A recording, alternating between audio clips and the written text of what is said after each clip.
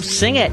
Welcome back. You're listening to Home Wizards on this not so rainy day, at least hopefully not yet. It's looking like it's a really nice Saturday. This is Home Wizards. I'm Cindy Dole. We're here Saturdays 2 to 4 to talk about rain or shine, how to really help you enjoy the spaces you call home, whether it's an apartment, a condo, a home, a garden. All you have is just a little kitchen area to plant some things. We want to help you tackle it all. So thank you for hanging out with me this Saturday. We're talking about some great ways to consider the outdoor spaces and bring in plants and landscaping with a guy who's been doing this with his family for generations. David Snodgrass, who is landscape professional certified manager. He's the president of this national landscaping association called Planet, and he's sharing some words of wisdom with us today. So thanks for being here, David.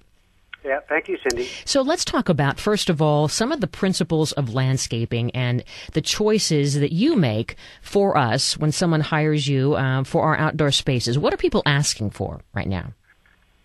Well, I guess what they want to do is to make their property and their yard look as good as it can. And there definitely is a trend for outdoor living space. People are spending more time outdoors, and so the garden has become really an extension of the indoor living space. It really makes great sense, just because it gives you such a good feeling being around plants, and it really is a much lower cost to develop that kind of living space versus the indoor. So it's real practical. It makes great sense, and it's a very strong trend. People are developing the out of doors. Mm-hmm. And when you say outdoor living space, I mean, that can take on so many different definitions. For some people, it can be just a little balcony. For others, it could be a patch of lawn, and maybe there's a barbecue and a little seating area. And for others, it may mean multiple spaces. And a big trend that we're seeing is the use of containers, right? To not only, old school, have them in your front, by the front door. That's kind of, everyone can do that. But now the thing is to think outside the box, right? And put these extra little accents anywhere.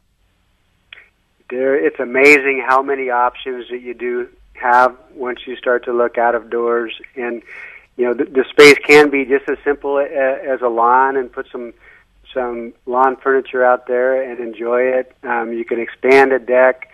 You can put in a water feature. There's been a lot of interest in outdoor fireplaces, fire pits.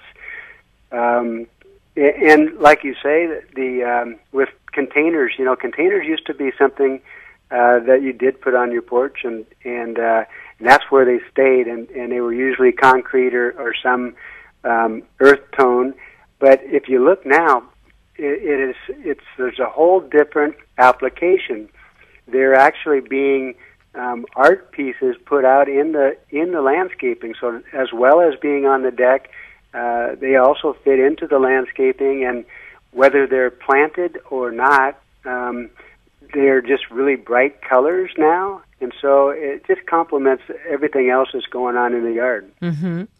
And when someone hires a professional like you, or they talk to anyone else within your association, what are some of the price points that you've been hearing about in the economy now? Has the price come down to get a great landscaping job with the help of a professional in terms of really, giving us some advice on just making it over the top, just gorgeous?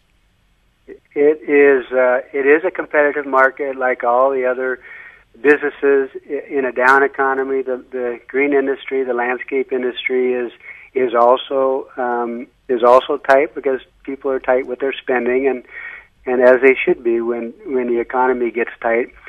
But there's lots of ways to spend wisely, and whether it be do it yourself or whether it be have somebody do it for you, the most important thing you should do is start with a really good landscape design.